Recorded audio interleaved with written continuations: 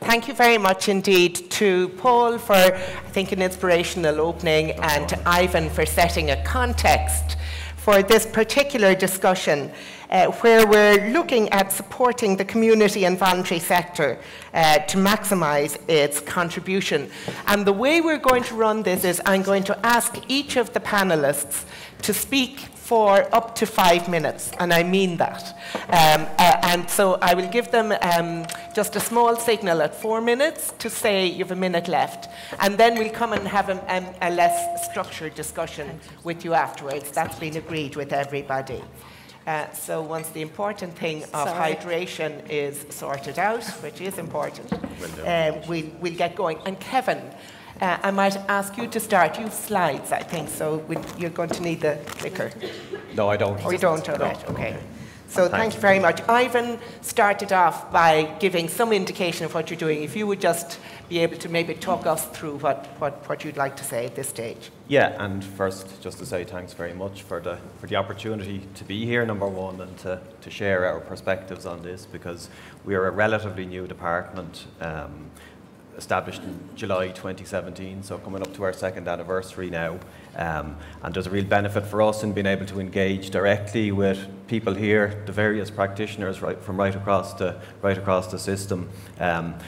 First of all, to, I suppose, share an awareness of what we are trying to achieve as a department, but secondly, to hear from you in terms of your perspective on that. So just to say a little bit, Ivan has already given a reasonably good overview of some of the key policy initiatives that we're engaged in at the moment. And obviously, I suppose, the starting point for me is the department's own mission and the basis and the rationale behind the establishment of the department, which was to promote rural and community development and to support vibrant and sustainable communities throughout Ireland. So obviously the community and voluntary sectors are absolutely critical to that mission. I mean, the state generally cannot deliver on what the state needs to deliver without the community and voluntary sector, and the involvement, the enthusiasm, the innovation, the creativity, I suppose the agenda leading behaviour that we have grown to rely on in this country, and we have a very deep culture, obviously, of that. It's one of the great, I suppose, I think it's one of the great stories of Irish enterprise, indeed, the story of social enterprise, social activism, community activism, the involvement of people in their own communities, in identifying their needs, in producing solutions, in delivering on solutions, in generating support, in generating funding, in making things happen. So our role as a department is to try to lead on behalf of government in managing that relationship to, as I say, create sustainable, vibrant, inclusive communities. I'd see three main dimensions to our role. One is to work with colleagues across government in trying to bring some of the coherence that people want from government in respect of creating those supportive conditions for communities to thrive, to identify their own needs and to make and to make those happen. Secondly, we have direct responsibility for a number of government strategic policy initiatives, and Ivan has name-checked some of the main ones there. I'll say a little bit more about those and maybe about some of the others. And thirdly, then we have funding responsibility for a number of programmes that impact directly on the quality of community life. So just to say a little bit about that policy framework first, and Ivan has talked about the 2015 framework document, which is really, I suppose, a seminal document from government's point of view in setting out a vision for local and community development in Ireland. Now, it talks, when you go back to that document, of vibrant, sustainable, self-determining communities, so the very stuff that's at the core of our mission. But it talks also about participative and local democracy, providing community members with the opportunity, the means, the confidence, the skills to influence, to participate, to shape. And there's a lot of layers to that vision when you begin to unpack it. And I think the work that we're involved in at the moment in developing the action plan or the 10-year strategy that Ivan referred to is about unpacking that and trying to translate it into a series of actions that we can agree on and that we can deliver on over the coming years. For me, I suppose a big piece of it has been the process in developing that implementation plan. It has been very much a co-production approach with government departments, local government, the community and voluntary sector heavily involved in identifying what those actions are and what they need to be. And that has been very positive. It's been very effective. It's been a real collaboration. And hopefully we can take that forward into the implementation phase, because that's always where the big challenge lies. Hopefully it will be an ambitious strategy, and hopefully it can make a difference. I believe it can. What has fed into that, there's a couple of things that fed into it that I'll just mention. One is a review of the LCDCs, which has been an important piece of work. And another is the public participation networks and their future as part of the overall architecture. That's been a real innovation in the Irish system, really important innovation. There's been significant progress in the growth of the PPNs. We now have over 15,000 members registered at the end of last year. There are opportunities to strengthen that as a decision-making process at local level, and there will be some good direction, I think, to that. We've seen some really good practice, but it's not consistent, and we need to identify how we ensure that the best becomes, I suppose, the universal experience there. One minute, Kevin. Okay, I'll go an awful lot quicker. Ivan has talked about the volunteering strategy and social enterprise development strategy. So they're obviously key parts of that overall suite of policy initiatives that we're seeking to deliver on. But I want to also mention the action plan for rural development, because like a lot of our mission, and we'll talk a lot about the community development mission, but for rural Ireland there are communities there where there are real development needs, and we're out at the moment actually consulting on the next phase of rural development and the needs in terms of the landscape there. And it's a very changing landscape in terms of the climate action agenda, in terms of the opportunities now of a new digital age. The National Broadband Plan rollout is going to be very significant for rural Ireland, and our job is to ensure that communities can, I suppose, yield the potential of that now in terms of connectivity, but the impact that can have on their lives in economic terms and in social terms, in terms of social inclusion and so on. The volunteering strategy, we'll get a chance to talk a little bit more about that, but I mean, it's enormous for us in terms of the scale of voluntary activity, and being able to identify how we can support that, how we can make that better, how we can make it easier for people to volunteer, how we can encourage volunteerism, because it's such an enormous part of our cultural landscape. But just to mention as well, we do have responsibility for funding a number of programs that impact directly on community life. So things like SICAP, the Community Services Programme, a whole range of social inclusion measures, whether it's under the Dormant Accounts Fund, whether it's the Community Enhancement Programme, the Dublin North East Inner City Project, where there's really potentially brilliant learning, I think, for us in terms of how you impact on the quality of life in a community and how you can replicate that more widely.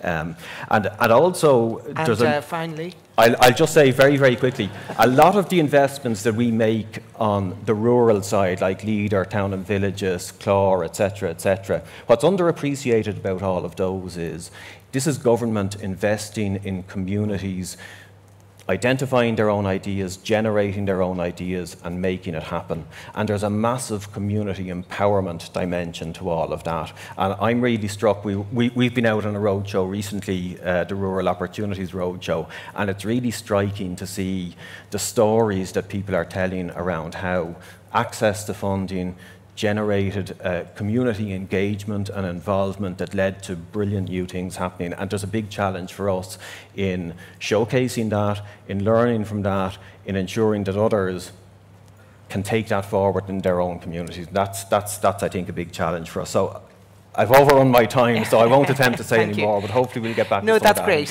Hopefully we will. We'll unpack things maybe a little bit more, but just to give that broad overview first for all of you. And I think I failed at the start to say even who you were, but it became clear. Okay. Kevin McCarthy is the Secretary-General of the Department of Rural and Community Development. And so I'm going to move on now, Jane, on to you, I think. And Jane Grimson, amongst many other things, is the co-author of the report of the Independent Review Group, which was examining the role of voluntary organisations in health and personal social services. All of them have much longer, very impressive biographies, makes you jealous. They're all in the programme, but I don't want to waste our time here by putting all of that up front. And I have okayed that with all of them. They're not precious about them. Thanks very much. Jane, can you just maybe give us a little bit of an overview? Thank you. Yep. Thank you very much for inviting me to come here. I think when we started our work, it was very clear to us from the outset that the voluntary sector felt under siege, under threat. But of course, the other side of the story is the HSE, which was largely the largest funder of the sector that we were looking at, was equally under threat and being pilloried in the press for having budgetary overruns and everything. So it was not a very happy situation. Rather than go through the 24 recommendations, I thought it might be more useful to talk about how we went about our work and what the findings were, which led us to make the recommendations, which we tried to make sure were evidence-based.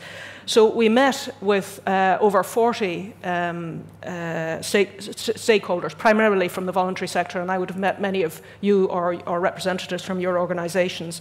And we very much appreciated the honesty and the candour of those discussions. And we also recognise very much that you appreciate that as given that you receive the bulk of your funds from the state, comes accountability, the need for accountability and openness and transparency. So you weren't trying to get anything for nothing. And I think sometimes you had a feeling that the HSE thought that was your attitude, and it was very clear that that wasn't the case. So we met with many of you. We had a public consultation. We didn't get a huge response to that. But it was interesting, and also a number of organisations and groups of organisations took the opportunity to make written submissions, which, and some of them put in an enormous amount of work into those, and they were really useful to us. We tried to use all the plethora of previous reports and not repeat what others have done.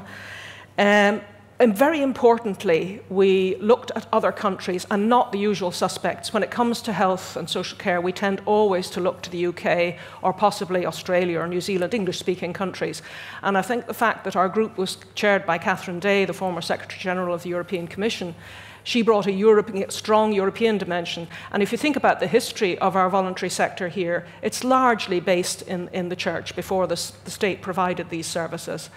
And particularly the Catholic Church. So looking at Catholic countries, and interestingly, countries like France, which has a very clear separation between church and state, and yet it has a very large voluntary sector that still has its origins in the church, and it seems to manage to have the whole system work together with public hospitals, for example, voluntary hospitals, and private hospitals, and they all collaborate together in a well-governed and smooth-running system. So we learned a lot from looking at other European countries, which was very useful.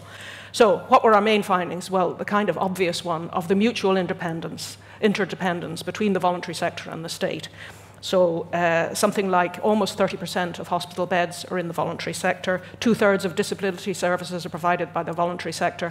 And the voluntary sector accounts for about 1/4 of the HSE budget. So it's a huge sector. It was very clear to us from the outset the positive value that the voluntary sector brings in terms of innovation and advocacy and flexibility, and very importantly, being rooted in the local communities. And therefore making decisions very close to the service users and the community.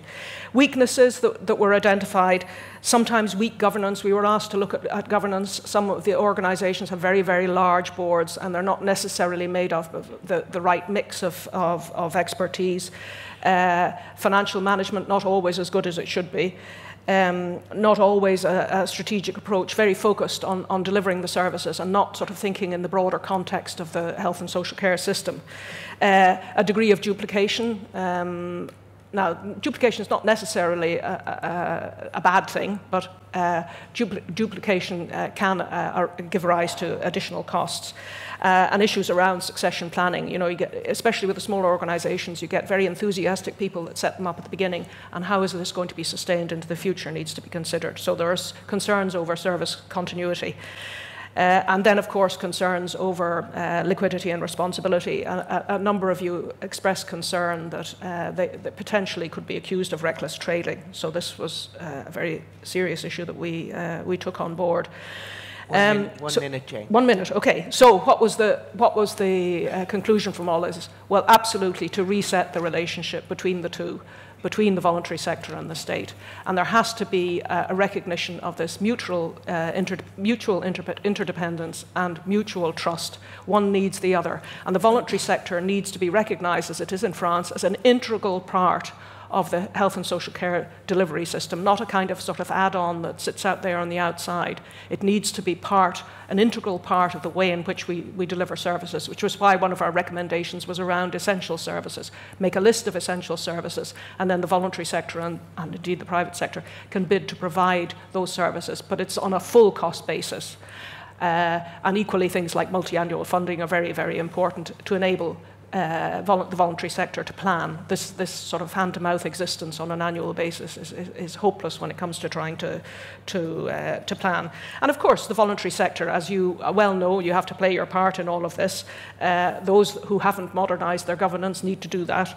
You do need to look at issues around duplication. It doesn't necessarily mean mergers of smaller organisations. It just it means looking at where there could perhaps be a bit of streamlining.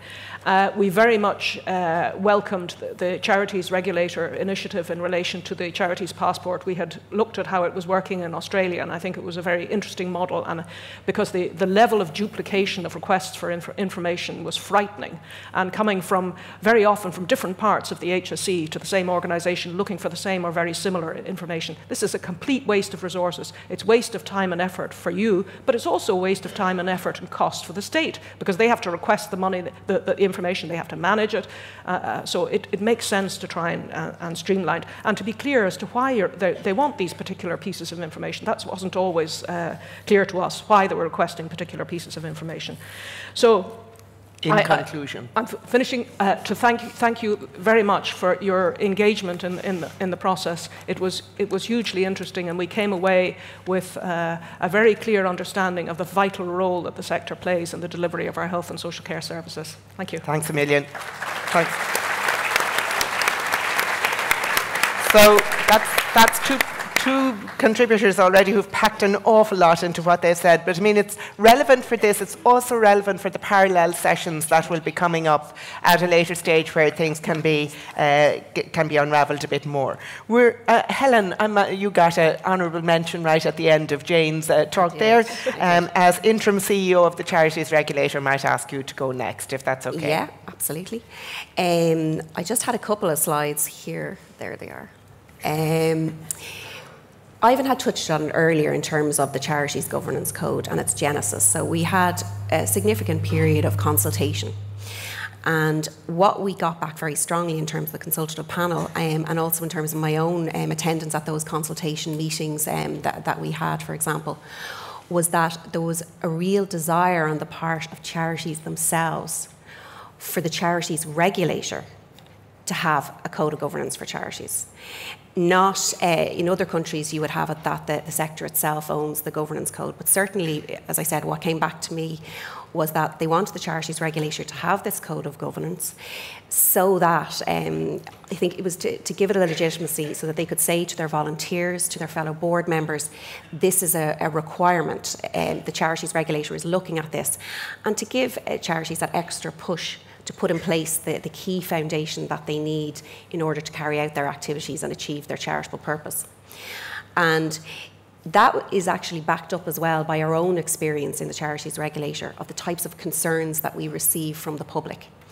Now, concerns might come from people who are working in charities themselves, members of the public who've had some dealing with the charity.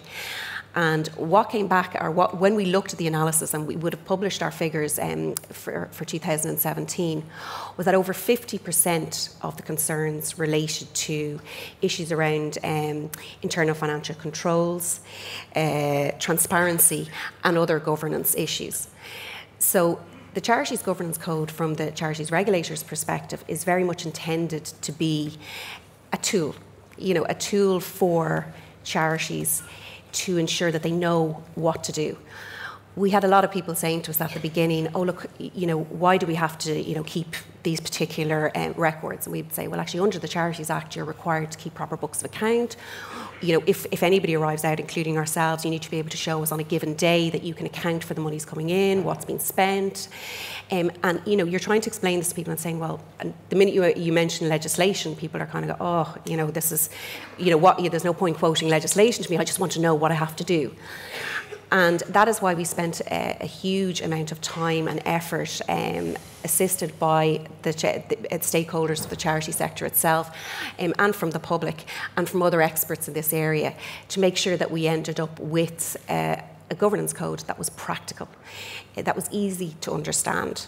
So what we have is a code now that I think is easy to understand. I think it's written very well. We put a lot of work into that in order to ensure that it was a NALA approved document. And so what we have now are 6 principles, 32 core standards, and then 17 additional standards. I'm not going to go into all of those now, except I suppose to say that the 6 principles that you can see there up on the slides, they were very much intended to categorise the legal duties and obligations that charities have, and to show, I suppose, charity trustees where these things different sit in terms of the duties that they have and why. So looking, we'll say, at exercising control. I'm just going to use this as an example. I think this is a good example. So if you look at the core standard 4.4, it says make sure you've appropriate financial controls in place to manage and account for your charity's money and other assets. And we had an internal financial controls guidance document issued back in 2017. If you haven't read that, I would hope most people have read it, because it is an incredibly practical and useful document. And certainly every time I even read it myself, I spot something else that I think, God, I must mention that when people ask me about that type of query. It's excellent because it has checklists. So as a group of charity trustees, if you want to make sure you're meeting this core standard, there's a piece of guidance there for you where you can sit around as charity trustees and go through the checklist to make sure that, for example, if you have charity Visa cards, if you've got bank accounts, how you're managing those and what kind of controls you should have in place. And it gives you a roadmap. What are the kind of things we need to have in place to ensure that we're meeting this core standard? People have said to me, is the code, okay? People have said to me, is the code a legal document? And I was talking to someone earlier about this. It's not in itself a legal document, but it is based on your legal obligations. So what I was just talking about there in terms of being able to ensure that you have appropriate financial controls in place, you can account for your money, that is really deriving from Section 47 of our Act, which talks about the duty to keep proper books of accounts. And I know that some charities, they're very conscious of this, and I've certainly seen annual reports from very small charities, and they can tell you to the penny what they spent the money on and everything that they did. And you can actually see the impact, funnily enough, from that, because they go into so much detail, because they give you why they wanted to do it, and then what they spent it on and what they did. So it should be possible for everybody, in my view, regardless of size, to be able to see what money is coming in, what did you collect it for, are you using it for what you collected it for, and are you accounting for it properly and keeping proper books of account. And if you can do that, and if you have these financial controls in place, which can be relatively straightforward, then this is a core standard that you're probably already meeting. And I would think that most charities that are well run are already meeting a lot of these core standards. So just moving on then to the key dates, we're very much looking at this as 2019 as a learning year. So we're saying to charities, look at the code, get involved. There's guidance materials out there. We're hoping to roll out training. We were hoping to do it earlier in the year, but unfortunately resources didn't permit it. But it is on the way, and it's something that we are committed to doing. This is training around the country, so it wouldn't just be a Dublin centric. I know that can be a concern sometimes. We're very conscious of that. And we're very conscious that we want to get in touch with the very small charities who, in particular, who form a large cohort of our register, but who maybe aren't represented by bodies such as the Wheel, you know, and other similar representative bodies.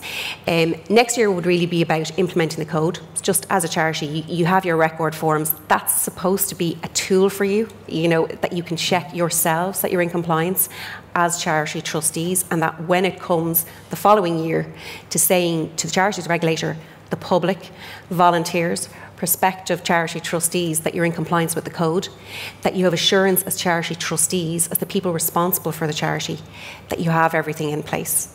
And we would very much like people to view it in that way. It's not some form of enforcement tool that we've suddenly introduced that we want it to be, you know, a massive compliance burden on people. It is very much there to assist you, and that's the way that we're approaching it. So we've launched our toolkit, and the first tranche of guidance under that.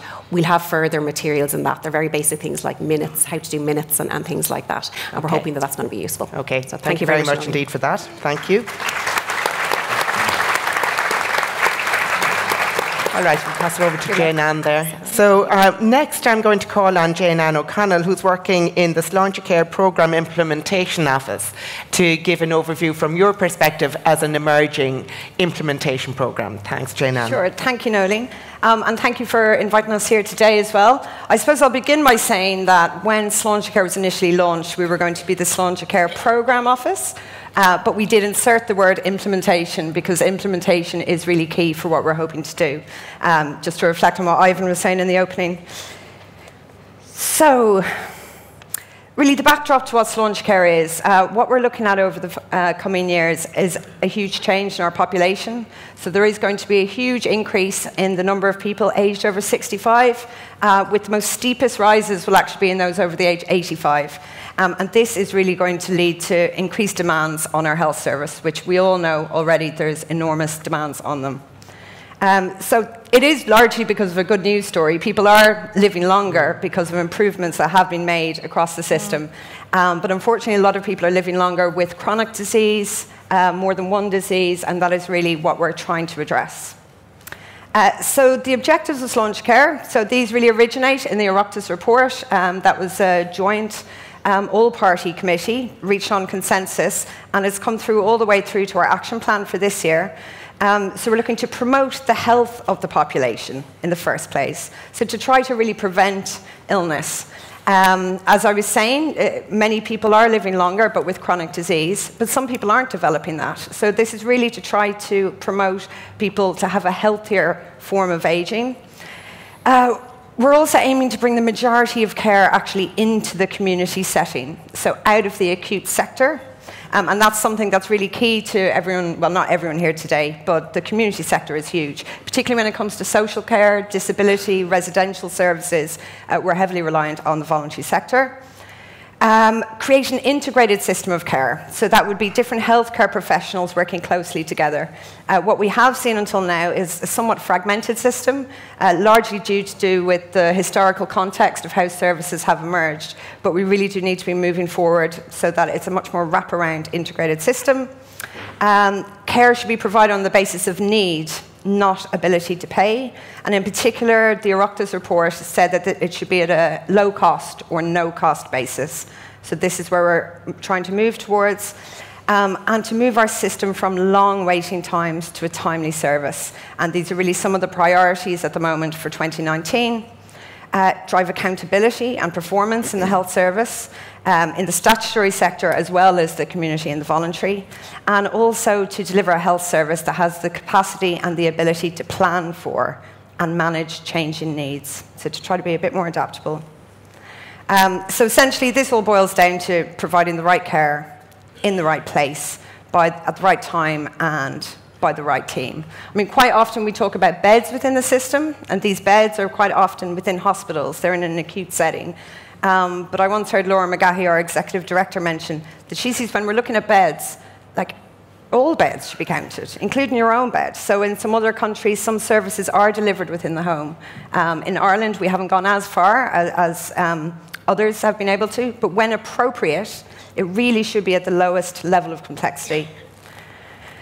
And how are we going to do this? Well, by working together. I mean, we're a small team. We're certainly not able to do it alone, so we are looking to do this in partnership with citizens, with staff and delivery partners. That would be within the statutory and also the community and voluntary sector. Elected representatives, so that committee that first produced the consensus-based report, the Oireachtas Committee on Health, and so forth, and then also wider determinant stakeholders. Because it really is, I mean, there's an enormous number of factors that contribute to people's health. Already the LCDCs have been mentioned, Healthy Ireland ties in with them, the environment, so many factors really do have an impact on people's health and well-being and how they age. And you have a minute. I have a minute, okay, right. Well, the Programme Implementation Office is not going to duplicate effort. So really what we're trying to do is really drive the reform. An awful lot of this stuff is happening anyway, and it's really to make sure that everyone is working on the same plan, working together. So we're trying to ensure that all parts of the system are following the strategy. We're trying to push things where they need to be pushed, work collaboratively where it's needed, and to support the reform efforts across the whole system. So this is the whole system framework. It's published within the action plan, so please, I'd invite you all to take some time yourselves to read it. But it's not necessarily sequential, but there's a number of elements that we'll be looking at no matter what aspects of the health system we're examining. So whether that's the acute sector, primary care, social care, certain things are important. Population-based planning, e-health, technology, accountability, and so forth. And so all these recommendations have basically been broken down into 4 different work streams. Each of those work streams have 5 different programs underneath them, and all of those programs have a number of projects as well. So it's a very complex, very complex task with enormous amount of actors right across the system. And this is how it's actually been broken down. So the first work stream is on service redesign, support and infrastructure. The second one is going to be on safe care, value for money, coordinated governance, teams of the future, and then also sharing progress. So to make sure that everybody knows how everything is developing. And really, though, implementation isn't easy. So I would just really like to sort of flag. People think it's a straight line and, you know, it's all easy to go, but quite often it is a very squiggly path. And already there have been a number of activities that we've completed. We've published our Q1 progress report when all the actions have been delivered, but it isn't easy. But we are certainly doing our best. So thank you for your attention. Thanks very much, Jane.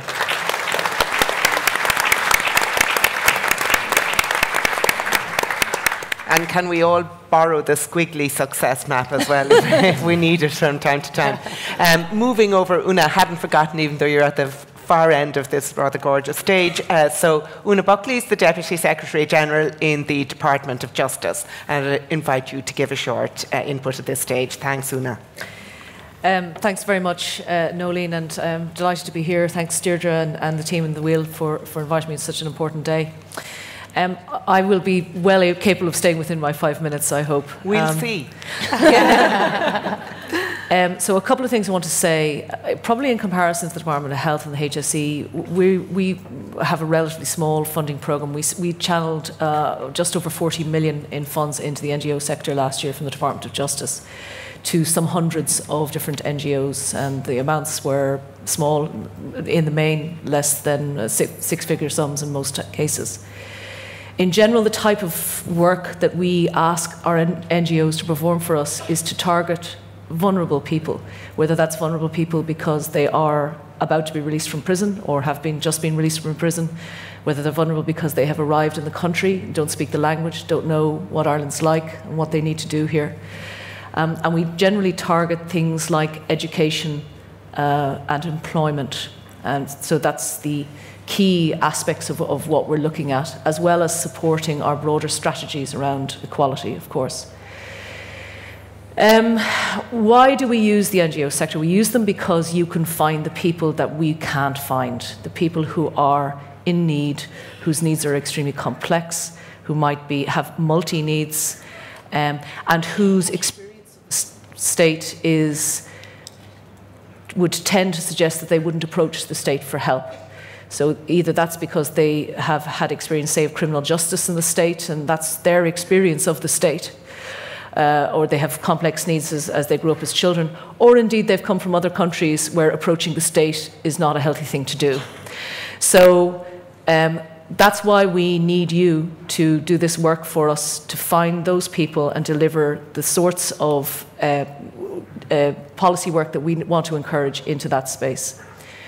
Where do we find that that sometimes can be a problem is that there can be a mismatch between what we want you to do and what you are willing to offer us.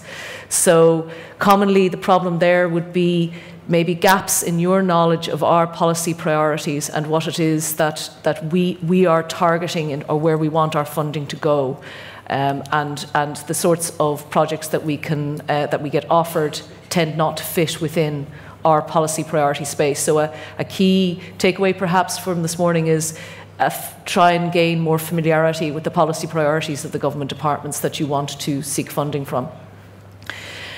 The other aspect that we're finding, and we issued a review recently on our social enterprise work out of the probation service, which I think is a useful document.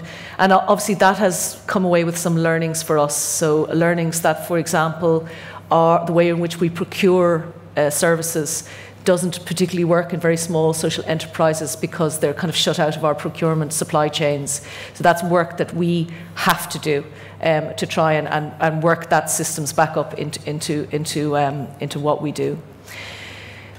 The other thing I should say, and I can tell you, you are the first outside audience to get a sneak peek at this work of transforming the Department of Justice and Equality. The department has had some recent troubles, and as a consequence of that, a report was drawn up at the behest of government and adopted by government by a group called the ERG, not the same group in the Conservative Party, a different group, who have recommended a very radical reconstruction and reformulation of the department that will have implications for our stakeholders, including the NGO network. So just to briefly go through that, this is our starting point. This is where we are at the moment, and this would be the organogram of a classic government department where, for example, just to take one of the areas working for me, you've got asylum services, integration and equality, where people within that group set the policy, interface with the stakeholders, answer all the parliamentary questions, decide on the funding needs, distribute the funding, and so on and so forth. This all comes from the same small group of people. That's not a resilient model for a government department, and it does mean that while it's possible for, say, an individual NGO to build up a good relationship in terms of, say, lobbying on the one hand and seeking funding on the other hand, you are all driving it through the same small group of individuals. On foot of the reform programme, we have already restructured the department radically by the standards of the Department of Justice and Equality, which is an old department. It's an old and really important Department of State. So with my appointment, we restructured the department into two equal areas, one headed up by my colleague, also ironically Oonagh. So we've created a grade for the Oonaghs.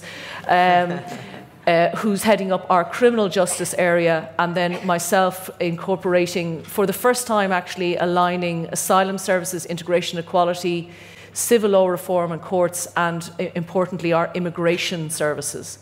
So that development has been already a very major change in the way in which we do our business, and we're still working through the consequences of that in terms of how we're managing the work of the department, managing business planning and risk, and so on and so forth. And you've a minute. But thank you. But this is only the first of what is about to become a much more radical transformation, and this is the one that has implications for yourselves. By the reopening of Parliament in September, we would intend to have restructured our entire workforce into completely new areas of work delivery.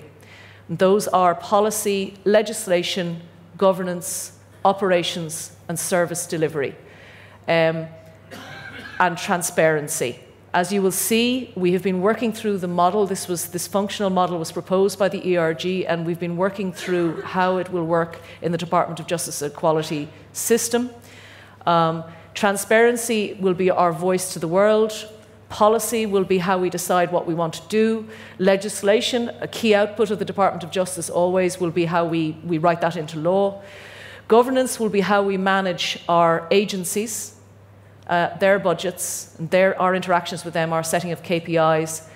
Operations will be how we perform our business, so very much in the PMO space, a bit like Hitan was talking about, but also will deal with issues around funding of third-party stakeholders such as yourselves. And then, obviously, the Department of Justice, a bit unexpectedly, has a very large public-facing arrangement in terms of doing things as varied as border management at Dublin Airport, all the way to administering direct provision, which I know isn't the most popular thing in the world. So, but we have a very big public-facing arrangement, and we have to incorporate that as well. That's what each of those functions is intended to do in broad terms. We have done the high-level design, which is this.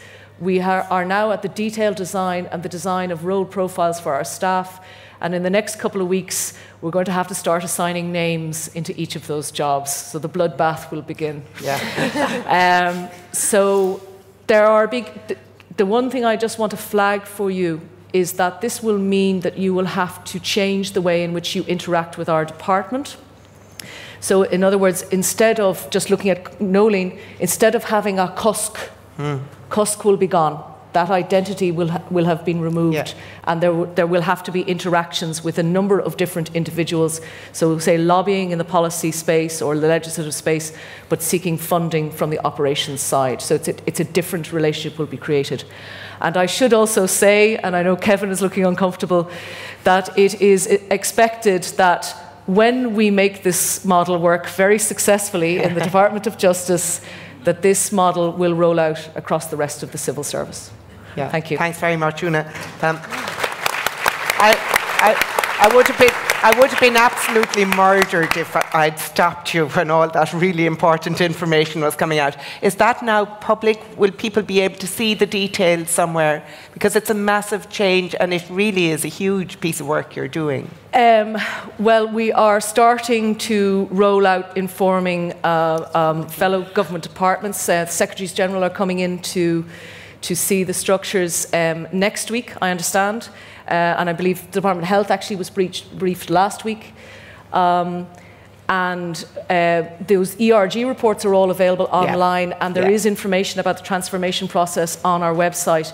But I should say that the penny is probably really only dropping now with our key stakeholders, including our ministers, about just how radical a change is going to be coming through. Thank you very much for that, Oonagh. Now, Deirdre, I hadn't forgotten about you, and you invited us all here, so thank you very much for that. And we're going to ask you now, if you wouldn't mind, just at the end of this particular 5-minute slot, if you would give us your overview, please. It is difficult and different coming in from the wheel at this end of it, so good luck to you. Anyway, I'll still keep you to 5 minutes, if I can. Excellent, and I love your style. In conclusion, this is something I will borrow from you. So good morning, everybody, and welcome. This is my first time at the microphone, so I'm going to say that. And I'd really like to thank the panellists. I think we've set up a really great discussion, and we've got a good bit of time left for it. And I guess I have the advantage of coming as the last speaker to do my 5 minutes, because I think the points really that I would like to make connects some of what we've heard and maybe set up some of the questions for the discussion. Because I guess one of the things that I was struck by was Kevin's statement, and I hope I'm not misquoting you, about the fact that this is, I guess, one of Ireland's success stories.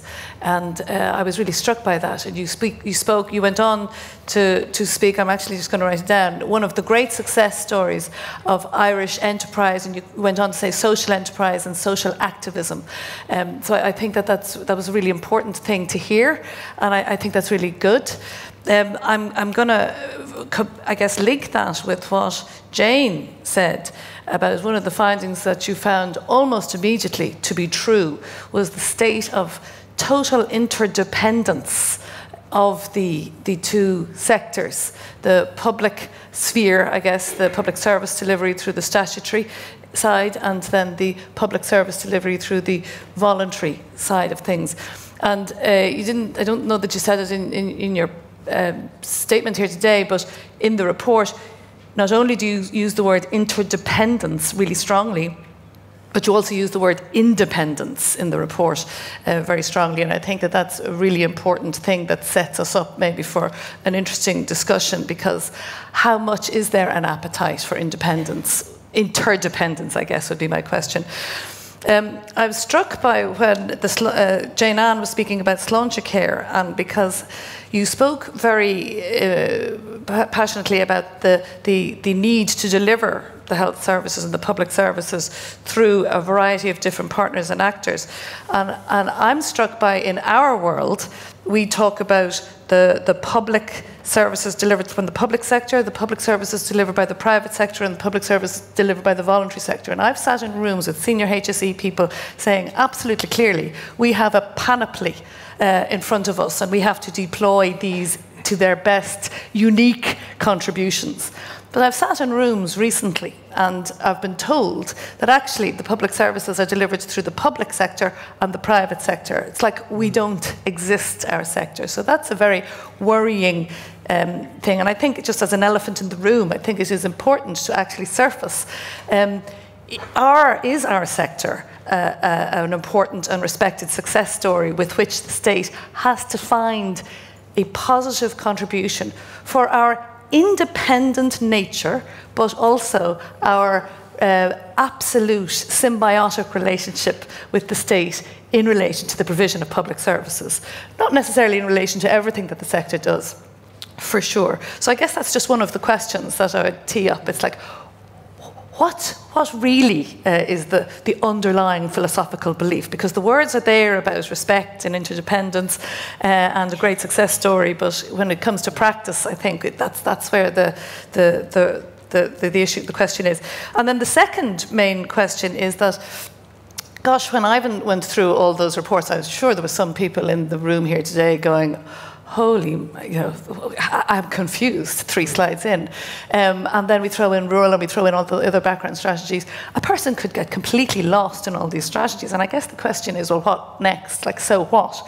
Are these just another set of strategies that, similar enough to the white paper of almost 20 years ago, which did achieve certain things in laying down important principles of respect for the sector, but in fairness fell short of actually delivering real change. And that change then has built up ever so much, like a dam bursting now, all of these policies, this huge expectation in the sector. So, and I guess my question then is the interdepartmental work, the intra-departmental work, and then the inter-sectoral work. Like, if these strategies are going to mean anything in terms of real change, we have to grasp how on earth we can do intra-department, inter-department, and inter-sector. And I'm looking at Oonagh and Kevin down there, and I'm looking at a Sláintecare office being set up just to do that across a range of stakeholders, and I know it's really difficult. And I guess that will be a real question, because if we don't figure out how to do that as an important how, these documents, won't produce the change that we, the sector, require them to do. I won't go through the details of what we require them to do, because Ivan has gone through that, but we need to see them being taken seriously. We need to figure that out, and we need to figure out where, that relationship, and that relationship of respect and of distinctive and equal but independent and interdependent sectors, and where we play that out together. And that's why I think this conversation will be really informative and helpful. And I think Oonagh's tip about us really trying to understand the gaps between what we think is right and wrong with the world and what the actual policy priorities are, I think was a really helpful hint. Yeah, okay, thanks very much, Deirdre, for that. Thank you. She gets a clap as well. Come on. We'll give them all a clap. While I said Deirdre's role kind of there at the end was a little bit difficult, I also want to recognise that all of the other people here are statutory actors who don't need to come along to the Wheel Summit and kind of, be exposed to questions that you know, that we're now asking and that you're having to think about. So really grateful to you all on that basis. And this is actually where I have the best bit, because I get to ask questions that have been kind of obsessing me, but Deirdre put it better, and I'd love to be able to remember the way she put it. One of the things I really wonder is, if the world was an ideal world, I suppose I'm looking at Oonagh, Kevin and Jane Ann maybe in some ways, and then maybe get an input of what Jane would have found, and also Helen. If the world was ideal and you could do things exactly the way you wanted to, would the state deliver everything, including finding those people that, Oonagh, you mentioned were hard to find? And would the state kind of say, yes, volunteers are great, but actually in terms of service delivery, let the state do it all? What do you think? Jane Ann, it's also in the implementation that the voluntary, community and voluntary sector is one of the partners. If the world was ideal, would you have them at all? Well, I think there's different views when it comes to that. I mean, certainly the Oireachtas report on the future of healthcare, the first Sláintecare report, they seem to sort of take the view, and Jane might be able to correct me here, that perhaps the state should be doing these things. But I certainly know that when the independent review group was set up, I believe it was a different recommendation that the community and voluntary sector have a very unique part to play. And that they should remain integral for many years. But I understand, I mean, getting that balance right is very difficult. Yeah. Oonagh? I don't want to live in a country where the state does everything. Yeah. I think there is a role for the state, I think there is a role for the commercial sector, the profit-making sector, and there is a role for non-profits and charitable sector. There has to be, if the state is to work in a smooth way. Yeah. And the fact is that, I mean, the alternative to not-for-profits and grant aiding is that we would purchase services from commercial providers. But I don't believe that that would get to the people that we need to. There's been a lot of experimentation in that space, for example, in the United Kingdom, in the justice sector, and they're winding it back. And so I think that there is clearly a role for all three types of actor. The question, I suppose, is, are we getting it right? And I mentioned direct provision earlier. Direct provision is very high on our list of agenda items of needing to look at how we manage that, and perhaps managing that in a way that mixes more, that moves away from the commercial model to a more funded model, a more state-provided model, a different model. So that's something that's very high on our agenda just at the moment. Yeah. Kevin, do you? Yeah, just I suppose to add, I mean, Deirdre quoted something that I said in my opening remarks, and quoted accurately, I should say, around the use of the word entrepreneurship in this context. And I know that that's a word, and talking about enterprise and entrepreneurship is probably something that grates with people. But I do believe we have a unique Irish model here, that the innovation, the capacity to respond to need, the agility that we have in delivering services to people on the ground that wouldn't otherwise be delivered to people, that meet the needs of the most marginalised in society. It relies on the capacity of people to think for themselves, to act, and to be supported in doing that. And I think for me, that's where the state's relationship with the community and voluntary sector comes in. The state is the enabler, the supporter. The state obviously has a role in directly providing key services, and it has a responsibility for delivering key services. It also has a responsibility for creating the conditions to allow communities to identify for themselves how they can meet their own needs. Yeah, and if I can be so crude as to ask, does the fact that very often they're cheaper than commercial services come into it at all from your point of view? Well, I think there is a value proposition. You know, if you were to rely on either public service organisations or for-profit providers. Certainly there's a value proposition, but I mean value not simply in economic or effectiveness terms, but the fact that people are prepared to do what needs to be done on a not-for-profit basis. For me, the value in that is that society is getting the best of itself. And ultimately, that's in everybody's interest. And you're clearly seeing that because you're the lead in relation to voluntary organisations and the rest of it. At your end, Oonagh, although your funding is going out less, Is there something about it, the fact that actually the voluntary sector will undercut the commercial sector very often? Look, I mean, I won't lie that there is a limited budget to try and deliver what we can do, and one of our obligations as public servants is to try and ensure that we make the funding that we have go as far as possible. So that's part of, as Kevin politely put it, the value proposition that we get from NGOs. But I just want to go back to that thing I started off with saying that NGOs can actually find people that we can't find. So look, large-scale activity like paying social welfare, that has to be delivered by the state. I mean, major health has to be delivered by the state. But targeted interventions for people with really specific needs, we are better off many times using people who can see that, who are right up front to that, and who are acting within the community where they're side by side with the people who are getting that help. So I would agree with Kevin, the value goes beyond just cost. It's getting the right targeted interventions at the right place.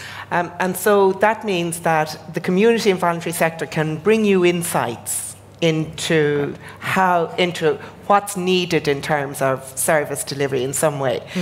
Did you find that, Jane, when you were working on your report? Did you find that was recognised, or what did you find about that? Are the insights from the community and voluntary sector, is the voice of that sector heard in the statutories? Well, I think there are 2 points I'd make. The first is that we certainly got a sense that there were some people who thought it'd be much simpler if we just got rid of the voluntaries. Yes. They're just awkward. Independent boards, independent thinking and that kind of thing.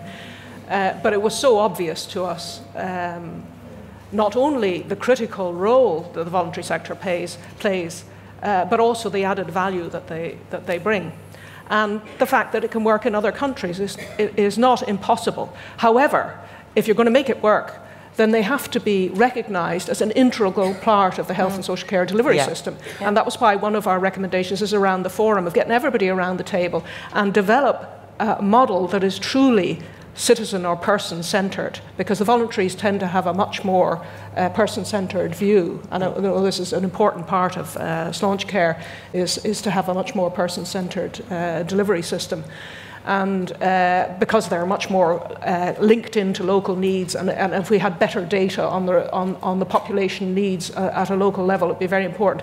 The other thing I would say is that be careful what you wish for. One of our roles was to look at the role of faith-based organisations, and so one of the issues that came up was, well, can an organisation refuse to deliver a particular legally permitted service because of its ethos, because it goes against its ethos?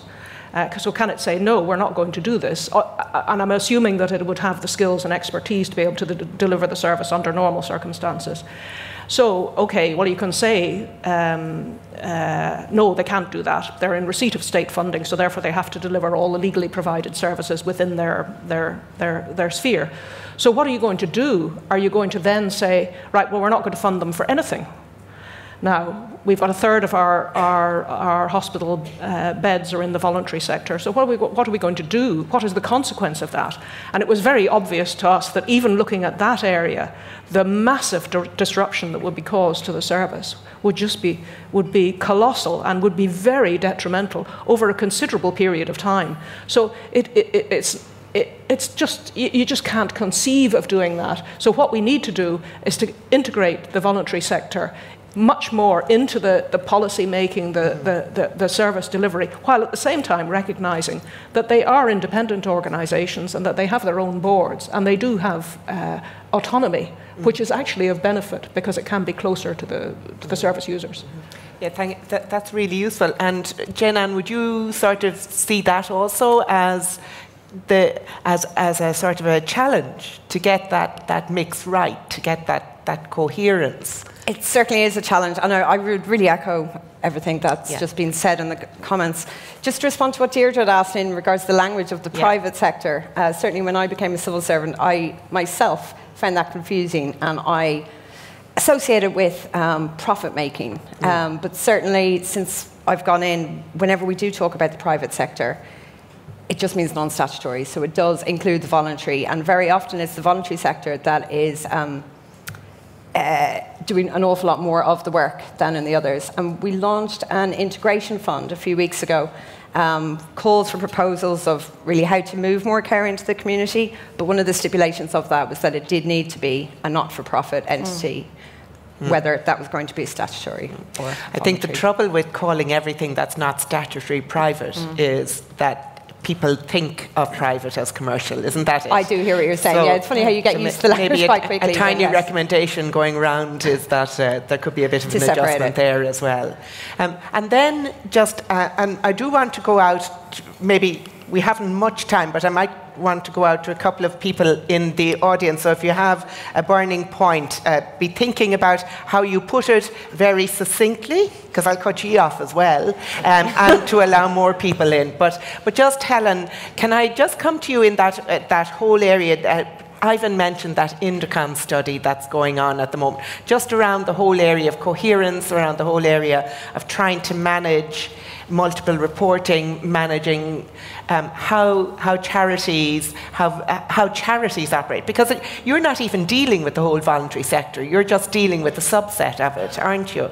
But that's true. That's exactly true. Yeah. And I mean, we are aware, obviously we get feedback from charities who would say that, and in fact, I think I remember someone coming into a meeting with a massive binder saying to us, look, these are all the information requests that I have to respond to. Yeah. And some of them might be layers upon layers upon layers from the same organisation. Yeah. And I think that was picked up, and I was glad to see it picked up clearly in Jane's report, that came out, because that was certainly something that we're very conscious of. And one of the reasons why we had wanted to do the feasibility study with regard to what's referred to as a charity passport is to look at the feasibility of that, but also to look at the reality and to get some facts out there as to what, in fact, charities are facing in terms of the information requirements that are on them, and whether there is massive duplication there. Put the facts out there for the benefit of the charity sector so that there can be a dialogue around that. We talk about the charity passport, and one of the things I did say when I was speaking at an event last year to youth organisations is that I think there's this idea out there that this charity passport will solve everything. But the very idea of a passport is that it's accepted by other entities, okay? So the idea that you have an information source that other people want to use and are willing to use is a key requirement. And with regard to charities, in our case, we are awaiting certain legislative amendments so that we can have regulations in place, that we can have publishing of financial accounts of charities, and we can get greater transparency in there. But as you pointed out, Noeline, that'll only relate to charities. You know, that level of transparency will only relate to charities. But I'm looking forward to that. I've spoken with Indicom about the work that they're doing for us, and I think it's going to be very interesting for people. And it really is what the Charities Regulator can do to facilitate that dialogue on behalf of the charity sector. So to get people talking about it and to see if we can get some facts out there that the people can work with all the different stakeholders, the charities, the funders, and everybody can come together and see what can be done in that area. Yeah, that's great. Is Colin Croffey here? There you are. Yeah, good. I'm going to come to you third, Colin, the voice from the floor, but have I two other people who have a question? I've one back here and I recognise the questioner. I'm going to keep you very tight, Eddie Malloy. We were on the Commission on the Future of Policing together. He can talk. And we have one other back there as well, over in the corner. Okay. So can you say who you are, although I've outed Eddie already, but can you say who you are and what your question is? Go ahead. Yeah, it's more a comment on Deirdre's concern about if you like, the state's lack of respect for the sector. It's not that long ago I can remember Charlie McCreevy referring contemptuously to the sector as the poverty lobby. And I think there are other manifestations of the state's attitude, for example, barring NGOs from getting involved in advocacy if they're in receipt of public money. I think that needs to change. I think, Oonagh, in relation to the Department of Justice relationship with the sector, I think a game changer will be one of the central conclusions of the Commission on the Future of Policing. And the simplest way to express it is that the more than 50%, probably up to 60, even into 70% of police work is actually not crime busting. It has to do with family disputes, mental health issues, homelessness, people who are fearful living in their own homes, etc. And also the police are the only actors really there 24/7. And what we came to, one of the things, the insights I got from the work in the Commission of the Policing is that the Commission's name was not a commission on police, but on policing.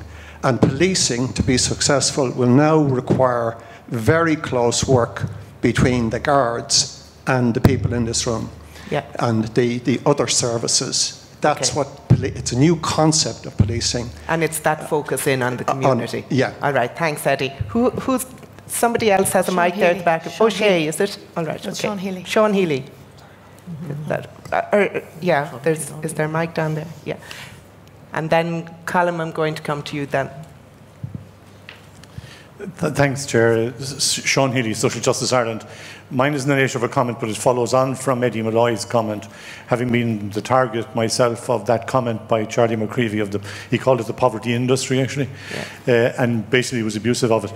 I would want to say that, in my experience over more than 3 decades, that we now are in a very poor situation in terms of dialogue between this sector and government. From a situation where Ireland had one of the best social dialogue structures in Europe and was the envy of many, we now have probably the worst, or one of the worst, social dialogue structures in the European Union. And the reason I make that point is that dialogue is an essential component of social dialogue. Asking for submissions, which happens at a great rate from government, and as an organisation that makes submissions a great many times ourselves, I know that we put a lot of work into that, but the idea that in some way or other government says, let us know what you think and we'll decide whether or not we listen to or pick up anything that you do, that is not dialogue. But dialogue is essential for the future of this society, not just in terms of delivery of services and so on, but also in, I would argue, in terms of the very existence of our democratic structures, which we maybe should bear in mind given tomorrow's ballot, for example, because we are in fact in a situation where dialogue is in decline when it should be going the other way. Thank you very much, Sean, for that. And those are points around dialogue, around the failure to recognise advocacy as an important insight into the statutory sector. But I actually want to go to Colm at this stage, please. And then I'll see if I can do another round of questions straight after that. Thank you. I had a mic. Thank you very much, Noeline. Colm McCarthy is my name. I've been the Executive Director with the Association of Irish Festival Events for over 12 years. I'm 25 years in the not-for-profit community cultural celebrations and festival sector. And I want to touch upon a couple of points very briefly and then offer a question. The community sector that I work in is exhausted. The burdens of bureaucracy, the costs of regulation, the damage that has been done to the ecology with full employment, which is damage in a sense, scheme churn, and critically, the loss of 95 town councils, Phil Hogan's lasting gift to public administration in the island. The community worker is an exhausted and a dying species. The demographic gap and emerging that we saw from the slide earlier on means that to some communities, our volunteers are aging. They're not all WhatsAppers. There is a lack of lifers in our communities who for 30, for 25 years have been associated with a piping school, with an art centre, with a health needs centre, with a home meals run. People do a couple of seasons and then move on out of exhaustion. We are coming down in non-metropolitan Ireland with buildings and the burden of managing all these facilities with no full-time or part-time staff or resources to keep the lights on. In my own town, we have 8 public-funded sports facilities with 9 sets of outdoor lights. If all the lights in Ballinasloe were turned on, the planes would divert from Shannon or Knock at night. We can't field the senior team in any code. We have no full-time staff to manage these facilities, and once again, when the sports capital rounds will be announced, we'll have a raft of applications in for them. So there's a disconnect going on here. Every scheme that's been announced by government in the last 5 years is shovel-ready, but the people to hold the shovels are exhausted. We are concrete focused, but not the soft social capital that can do stuff with the concrete. What will be the social capital that we can hinge or hook with all this going into the future? We're an exhausted and frustrated sector. I'm listening to Sean Healy rather.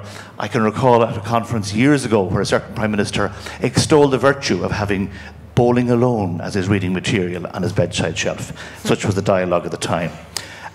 We have schemes where if the state invests, there's a percentage for art. Okay. I think we now need to look at a percentage for the volunteers. We're exhausted. Thank you very much. Yeah, I think that's really important.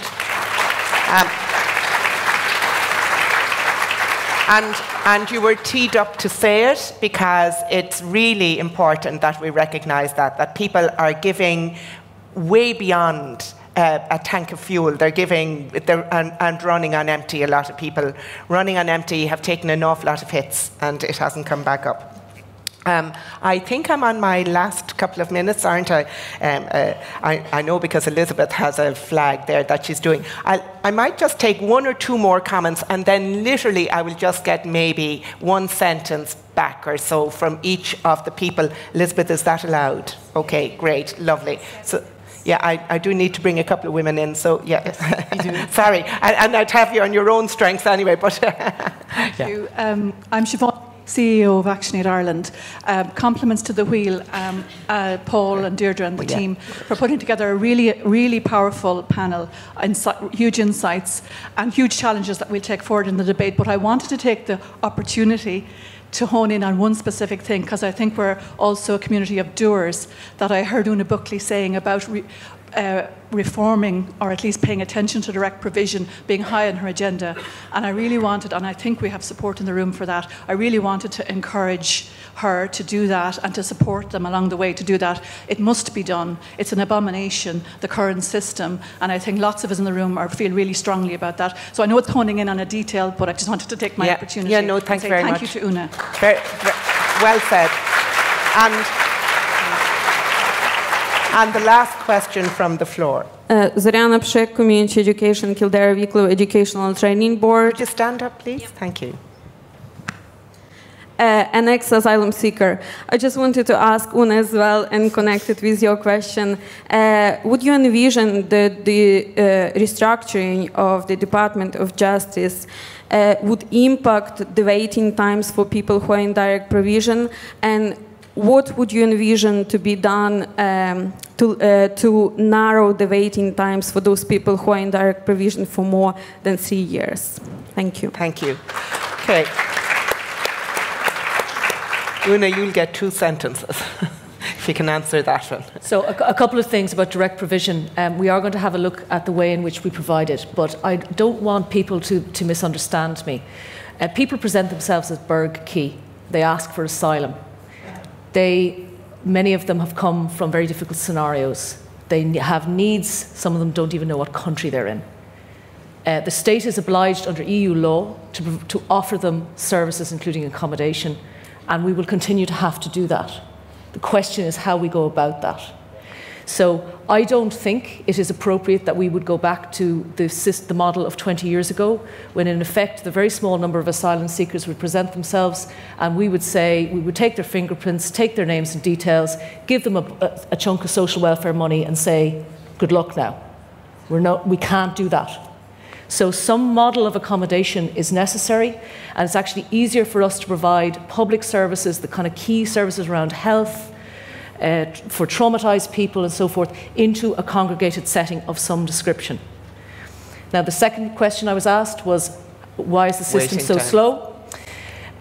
Separate to the major reform that's going on in the department, we have a programme of very serious reforms happening within our immigration service delivery area, as it's going to be called, or INISH as it is now. And those times are coming back painfully slowly as we implement the 2015 legislation. Both my Secretary-General, Aidan O'Driscoll, and I are very keen on bringing them back as quickly as we can. I've just come from being the head of an organisation where we were processing employment claims on an average of 6 months. I don't see why we shouldn't be able to do that on a first decision on an asylum claim. Might be careful what you wish for, of course. That initial decision might be a quicker no, you know. So I just want to say that the department, we acknowledge that the system as it stands is too slow, and we are working very hard to try and improve it. I would also say, though, that everybody now is getting a first decision in much quicker than 3 years. There are very small numbers over, and I acknowledge this is too long, but over 2 years in the direct provision centres. So where those people are in a direct provision centre for a long time, it tends to be because they are appealing or have been involved in a legal challenge.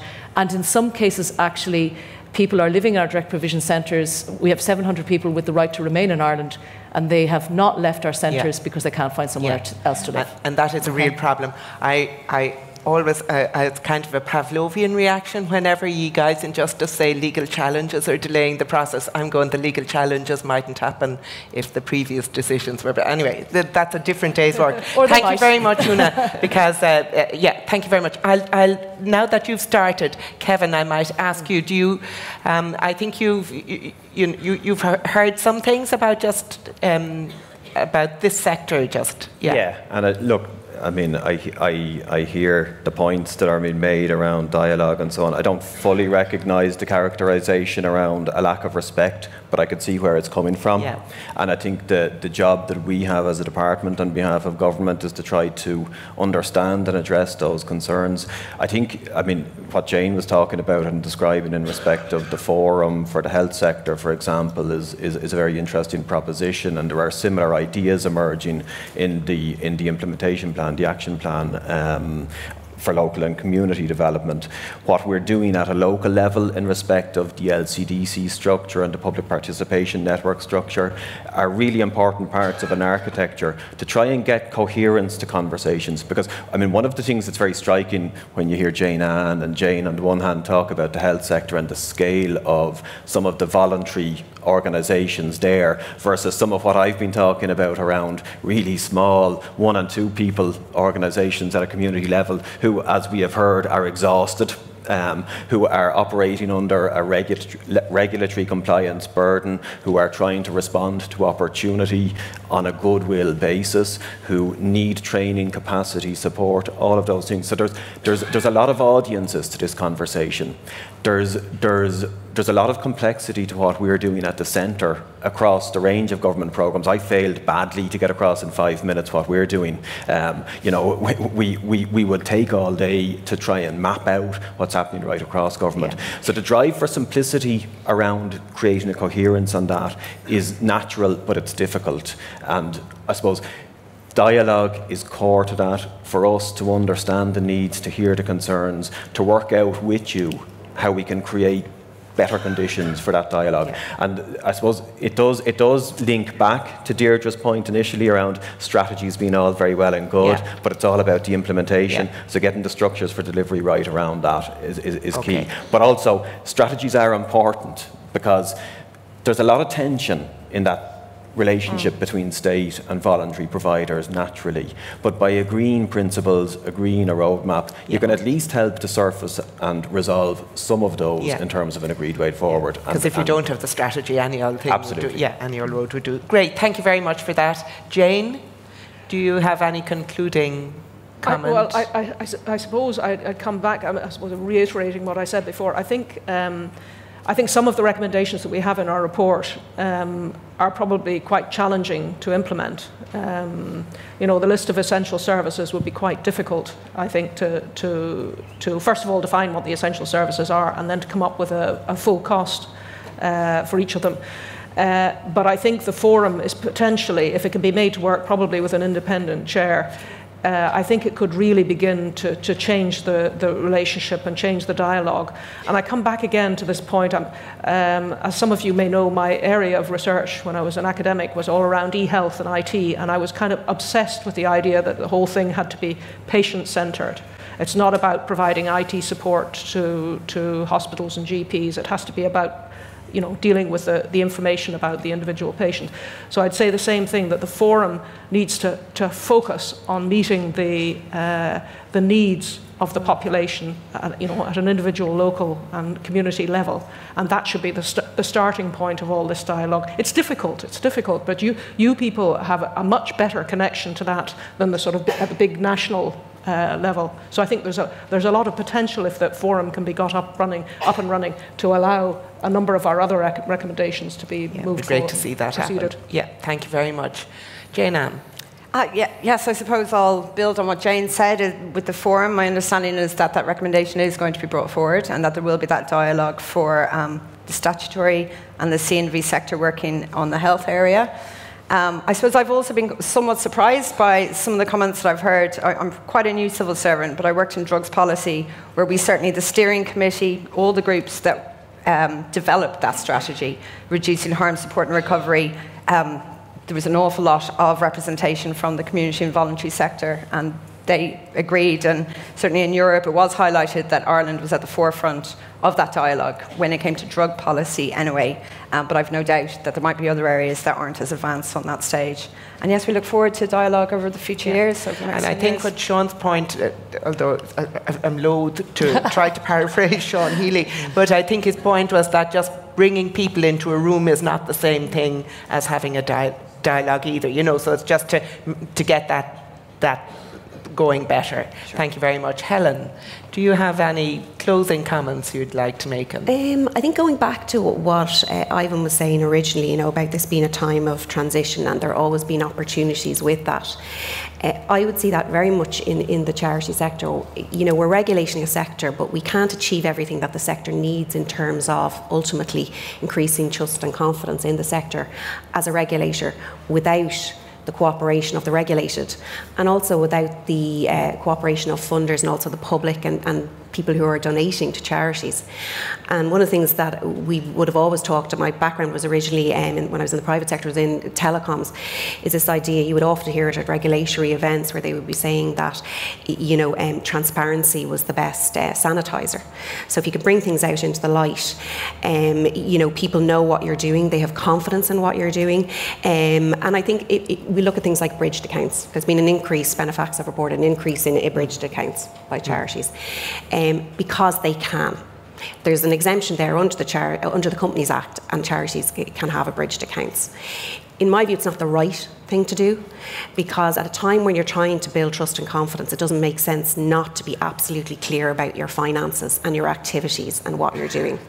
So if I could say to people here today, you've got, in my view, great tools available to you. We're always looking and taking into account the feedback that we get from charities and the public as to other guidance that we can provide and other things that we can work in. But if you take what's there, and if you're confident that you're applying those codes that are in the governance code, there should be no issues around transparency. And I would say to people, publish your own accounts. We're not in a position to publish everybody's accounts at the moment. We don't publish those that are related to unincorporated charities, so your associations and things. We hope to do that, but there's no reason why you can't do that yourselves and provide that assurance so that we can increase trust and confidence. Okay, that's very helpful. Thank you very much. Deirdre. Thank you. Have you I do. A last word? I do indeed. I'm sorry, Deirdre, I didn't answer any of your questions or any of Ivan's questions either. Hey ho, if they were easy, they might have been answered. Yeah. Listen, it was just pointed out that what our sector can do really well is be person-centred, right? The person has a rounded life, right? So if our organisations in our sector are actually, and we are, person-centred, which means we cross over a wide range of government departments, and I think that's really clear. So I guess the one crucial overarching thing that I would suggest is that a whole of government approach is needed. The sector touches people across a significant number of government departments, if not all, then a significant majority. So a whole of government approach is needed to meaningful implementation of the strategies and policies that we have currently in play or in the cooking pot. That's the Catherine Day report that Jane is co-author of, the Independent Review Group report, including the forum and the other recommendations that it says.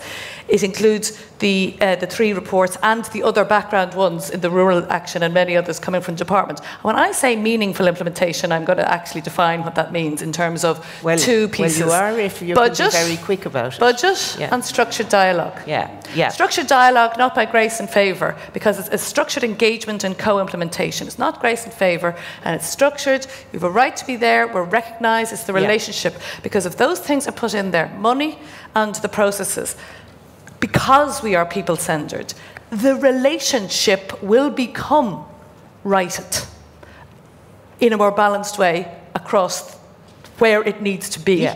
And some places better, some places very, very bad. So that would be my whole of government's really implementation approach. That's really sound. Thank you very much for summing that up at the end, to try and just kind of say it's doable, hard but doable. The whole thing. We can actually accomplish that people-centred delivery of crucial rights-based services to the community right across a whole range of actors. May I ask you to put your hands together to give a great round of applause to a marvellous panel.